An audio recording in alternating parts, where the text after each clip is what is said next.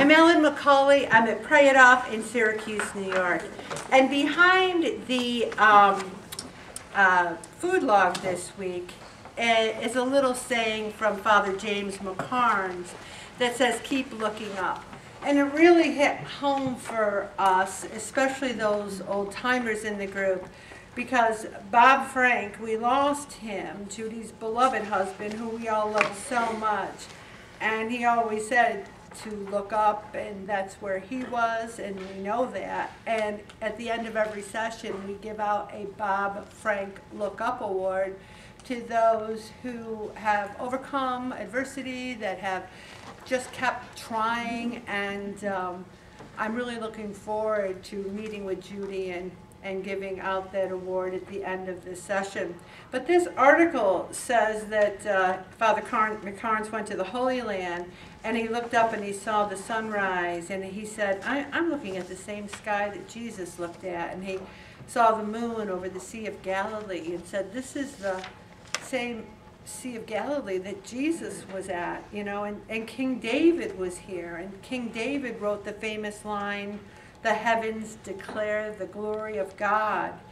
And then Father McCauley says, wherever you live, keep looking up. And I think that's so important, literally and metaphorically. We need to look up. We need to look on the bright side. No matter what's going on, we need to say, where is God? And sometimes you got to dig deep. You know, when your car's rear-ended and you're having trouble with the insurance company and you think, I don't need this, it's a brand new car. You think, God, really? Do I need this?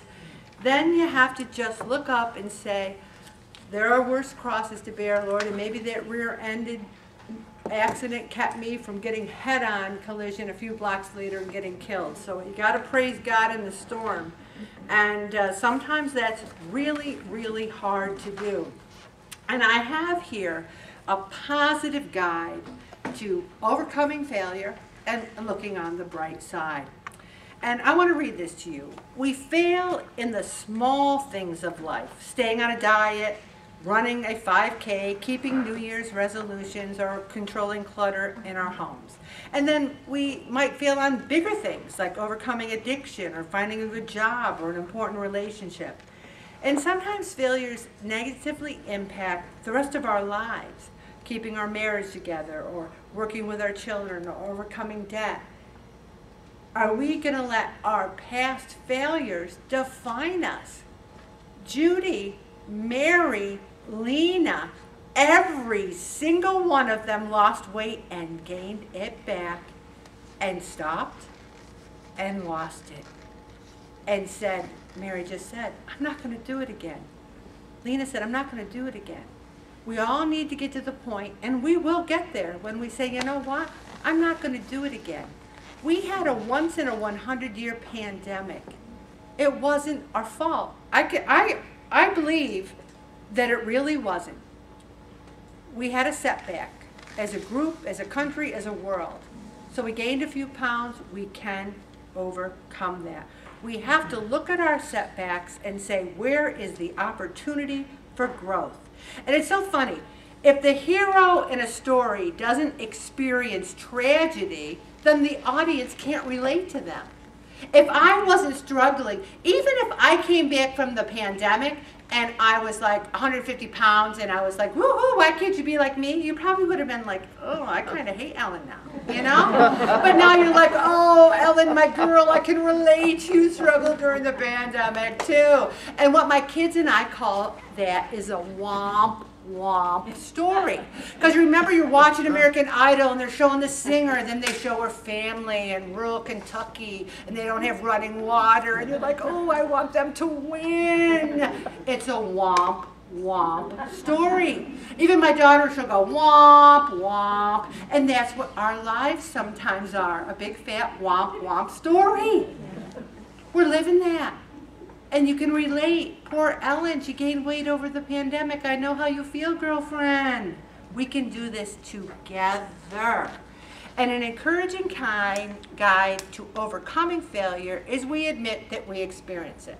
Now, there's a person at work who I'd say probably gained a good 60 pounds over the pandemic. She's wearing the same clothes she wore prior to the pandemic. She can barely walk. Her shirts are so tight. And then one day she said, and her pants are tight, she said, yeah, I think I gained a couple of pounds over the pandemic. I'm like, oh. Now, I am trying to wear the loosest clothes I have. I don't know about you. I'm like, let's hide some of that. You know, I'm not like calling attention to it. You admit it. I gained a few pounds. Woo, we admitted it. Okay. Guess what? A lot of people did. We have that in common. You are not alone. But you do have to take some personal responsibility, whatever it is. Even if it's your body, your hormones, your pain, those are yours. My body doesn't want this. My body needs more exercise and I'm hurt so I can't do it. You got to own it. That's your life. What's so lacking in today's world is someone taking personal responsibility. One of the reasons why Flip Wilson was so popular, because he'd say, the devil made me do it. Yeah. Remember? Right. Yeah. People used to love it. They'd wait, is he going to say it? Is he going to say it? The devil made me do it. Because it couldn't have been us. We didn't do it. The devil made us do it. We're looking for someone else to blame. And then we need to process what happened. And there's where a lot of us don't do that. We're too busy. We don't want to think about it. Even the pain in our past, we don't really want to process it, but we have to realize that once you process it, Judy processed it. You know, she talked, I had a mother in a skilled nursing facility. It was stressful. I had to go there every night and help, and I was picking the wrong things. She owned it. She took responsibility for it, and then she turned it around. And then we let go of the factors outside of our control. I was mad about the pandemic. Did I cause the pandemic? I blame myself for a lot of things, believe me, but I don't think I caused the pandemic. It's out of my control. So we need to realize what we can, and we grow through the pain, and that's the hard part. We grow. When you lose weight and gain it back, it's very painful. But you can either throw in the towel and just keep gaining and gaining till you weigh 371 again, or you say, oh, what did I learn? How's that pain feel? And then we forgive. And you know who we need to forgive more than anyone? Ourselves. Ourselves. I said last week, how arrogant to not forgive ourselves when Jesus died on the cross for us. How arrogant. Let's let it go. And I'm going to do a meeting on letting it go. And then we need to share our stories. Oh my gosh, isn't that what we do every week? When I tell you something that I went through, it's because I want you all out there thinking, oh, Ellen, I went through that too. Not the same way, but I know how you feel. Failure is never the end. It is instead a necessary part of the journey. May we keep hope alive and find redemption through it. I'm going to stop right there, Bobby.